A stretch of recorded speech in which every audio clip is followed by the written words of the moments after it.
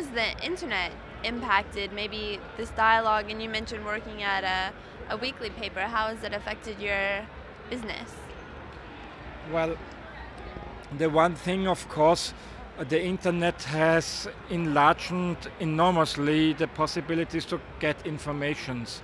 On the other hand, it becomes it becomes harder and harder to find out how relevant these informations are, or how fact-based these informations are, and it needs special professional skills to find out, on the one hand, the big the big mass of information, which is very good, but on the other hand, to find out which are relevant informations. And a second thing is that, especially in religious conflicts, you can spread so much false information via the internet to people who cannot reflect because they don't have the information, they don't have the knowledge, that it is very important to find ways to overcome these failures of the internet. How has new media impacted the way that you're trying to work with such dialogues? Yeah, I think new media are opening up a lot of things. They are much more diverse, and it gives everyone a voice, or everyone can go on the internet and do whatever he or she wants to do. But of course the problem with the new media is that it's less a collective experience. With the traditional media, at least till now, you can have, like here in Holland, you can have with a program 2 million viewers. And it's very difficult on the new media to have like that. Sometimes you have on YouTube, or you can have a lot of viewers, but in a country, mostly the new media, they have their own thing. It's not a collective thing.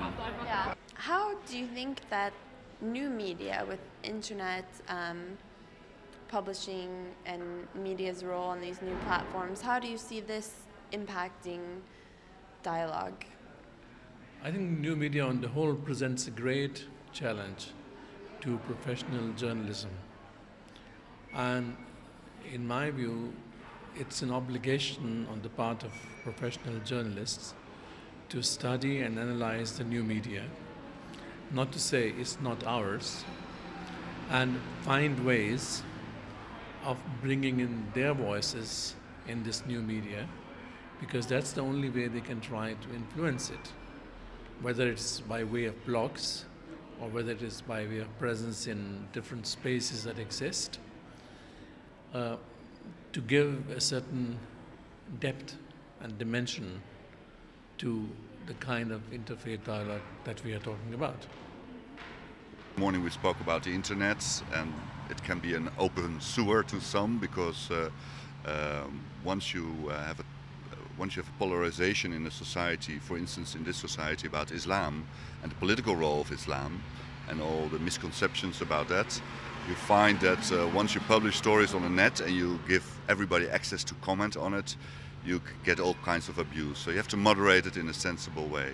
At the same time, you have questions about freedom of expression. We have seen, of course, the riots in Denmark. We've had some incidents here. Recently, a cartoonist has been arrested because his drawings were anti-Muslim. And I think, for me personally, it's very important that freedom of expression is guaranteed by the Constitution, but it doesn't mean that you have to use it in any way you think fits. But that's the responsibility of a citizen of a medium. You have to stop talking about the media. You have to talk about specific media who are sensible or less sensible.